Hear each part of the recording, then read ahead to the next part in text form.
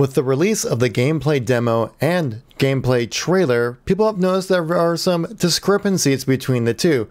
Did the demo actually have worse visuals? Well, stay tuned throughout the whole video to understand all the details.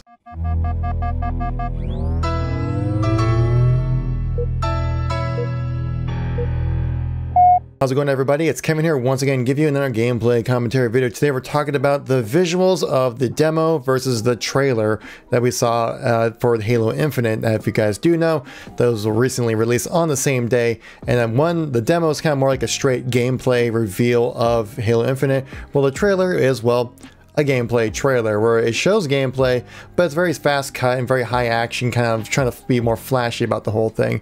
And you know, we're both very excited about this. Me as a Halo fan and content creator, I'm very excited to see these bits of content being released. For one, I get to put something else in my videos besides the announcement trailer and Discover Hope trailer, so that's cool. But other than that though, some people have been kind of dissecting and looking like frame by frame to kind of break this whole thing down and see if there's anything that we're missing. And so far there hasn't been anything that's been found out that's like a groundbreaking little tidbit of information. But the one thing I've noticed in the community, at least on Twitter and some other places, saying that how the demo visuals actually look worse than the trailer. Now I definitely wanted to go more into this, and that's quite a significant statement there to make. And then in this video we're going to go into a few side-by-side screenshot comparisons so you guys can see whether or not the demo actually has worse visuals than the trailer. So in this first comparison, it's kind of the main picture comparisons I've been seeing online, and on the left side you can see what the demo gameplay is, and on the right is the trailer gameplay. Now these are screenshots that I took in Adobe Premiere at 1080p. So there is that. This is the best quality I can get for what we're working with right now, guys. There are no 4K images I could have pulled for side-by-side comparisons. And you can see on the left side how the demo does have a bit flatter textures to it. The lighting isn't as in depth, and you can kind of see it's much more just basic looking, where the one on the right for the trailer has a much more worn down kind of look to it. The lighting is hitting it a lot more better. It's a lot better lit.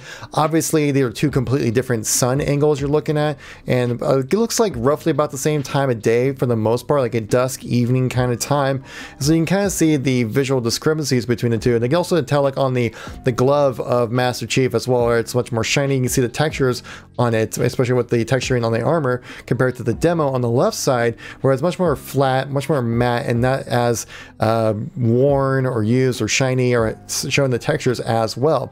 Now I thought that when I first saw this on Twitter, I was like, oh god, did we just get bamboozled on the demo or on the trailer?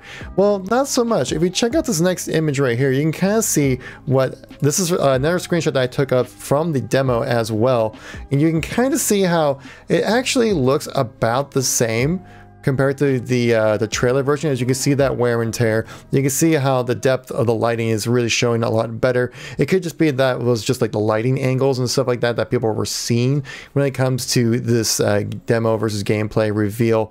And you know, and obviously you can see like the shininess on the glove and the texturing as well as the armor. That I think that might have been just like a bad angle to show people around. So if you're seeing that going around on Twitter or otherwhere else on the internet, like I've seen this on Reddit as well, that it could have just been the lighting for the situation, as we cannot do a proper one-by-one comparison between these two.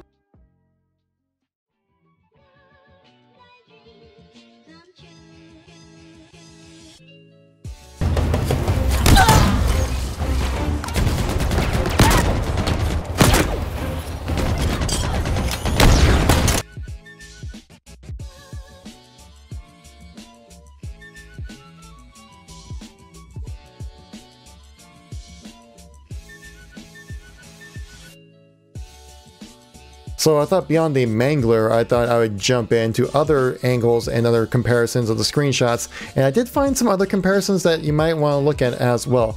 We have a picture of the Ravager, which is a new weapon within Halo Infinite as well. This is a side-by-side comparison. Obviously the lighting is a little bit different, but you can kind of just get an idea of what the texturing is more like.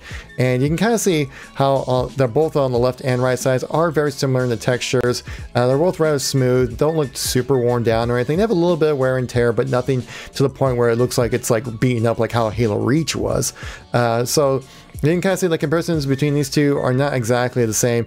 The lighting on the one on the right does look better, but I think that's just because of the time of day and the angle of the lighting will mess with that, certainly. There's another side-by-side comparison of the new shotgun that's in the game as well, and you can see that on the left and the right that the difference of the lighting angles does certainly play a part. I tried getting the best I can for similar comparisons to see if it was an overall downgrade for the demo to make sure it ran properly, or it was an overall upgrade to make the trailer look better, and for the most part they all seem rather similar. Again, these are 1080p screenshots taken from Adobe Premiere, so I'm not able to get like the excellent 4K amazing quality, because if I was going to do that, then I would be taking like screenshots from my monitor, which would be in 1440p, and that's just not exactly the best way to go about the game screenshots like this.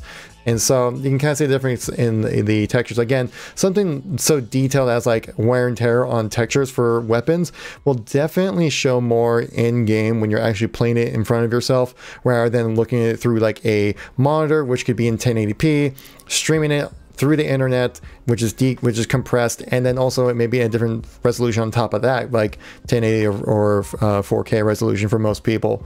So you can kind of see how this one, they're both rather similar, so I wouldn't be stressing about it too much. This next one though, this next image does kind of show a little bit of a difference though. This is the difference of the arm from Chief when he's using the grapple hook. Obviously these are two different kind of angles of which you're shooting the grapple hook, so it may look at that, may change a few things. The lighting angles are a little different as well, but you can see a lot more reflection and better lighting on Master Chief's arm as a whole on the right side for the trailer comparison, but for the demo it's much more muted, I would say, is kind of the best way to describe it. Again, like I said, this could just be just angles differences. Maybe the trailer version of this what we're seeing for Halo Infinite is actually a much more up-to-date version, and the demo was probably finished back in like May or June when they were trying to get something together for E3, so that could be something there as well to take in consideration. As we do know with Halo 5, it did receive a significant visual difference between the beta and the release of the game as well, so it wouldn't be the first time 343 has changed the visuals at all from the time of first seeing the game to the time of release. So two very important things I think to keep in consideration when it comes to understanding the visuals of Halo Infinite. Now, did we get bamboozled when it comes to the visuals in the demo? I don't necessarily think so. They may have downgraded a few visuals just to make sure the game ran super well. I mean, even during the demo, I did notice some pop-in textures and clouds and geometry and stuff like that as well. We can look into that a little bit in a different video when I'm dissecting the demo trailer in another video soon. So if you guys want to catch that demo trailer breakdown awesomeness, make sure you subscribe to the channel, keep yourself up to date with anything awesome Halo happens on the channel, or just make sure you stay up to date with all the information that's happening with the community, as Halo Infinite's gameplay is out in the wild. We're gonna have a lot more information coming about Halo Infinite in the near future as well. So maybe when the game actually releases, we'll see a much better visual appearance of the game. Because I'll be honest, some of the parts where I saw, like especially like with like the pillars, they looked rather flat. I saw like it seemed like a lot of the texturing was rather flat, especially like on the AR as well. They didn't seem as much like wear and tear, or just like it didn't feel like it was as realistic as it should feel. I mean, even if the most pristine, perfect weapon still has some imperfections to it, or just like you're bringing out these weapons that have been kicked around, beaten up and used a ton. I'm assuming at least with these weapons that you see some wear and tear on them. Maybe not to the extent of Halo Reach, as that was kind of much more gritty and darker kind of game, where I think this one's a much more brighter, vibrant kind of game. So you'd see weapons with less wear and tear on them, just kind of to fit the visual theme of the whole thing. But so far, from my experience, from what I've seen for these comparisons, I think it might just be more lighting, and bright lights might be bringing out the textures and the quality of the angles and wear and tear on weapons and armor and stuff like that a little bit more than it could be expected. But let me know in the comment section down below, do you guys feel like the graphical differences between the demo and the trailer that we saw? Though I will say also, like on some of the characters, the lighting did look a little flat as well, so maybe things could change between now and then. They certainly have in previous Halo games, so this isn't final. This is something that could be updated.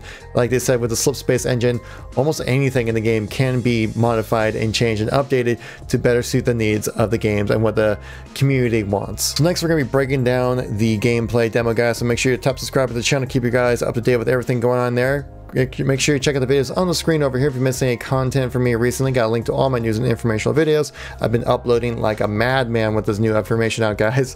So check out any videos if you missed anything from me recently. I'll catch you all in the next video. Peace out.